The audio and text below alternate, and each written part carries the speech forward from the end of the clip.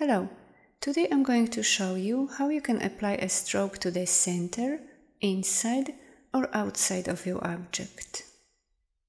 Here we have 3 rectangles that are the same size. Select the first one and let's apply an orange stroke to it. Now make sure your stroke panel is open. If it's not, go to Window and select Stroke.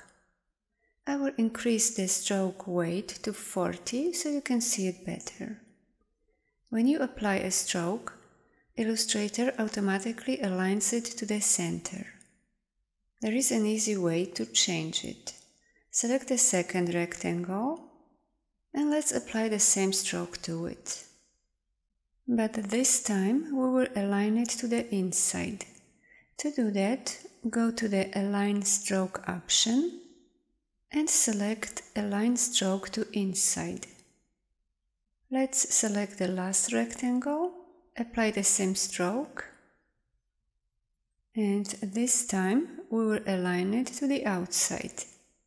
Go to the Align Stroke option again and select Align Stroke to Outside.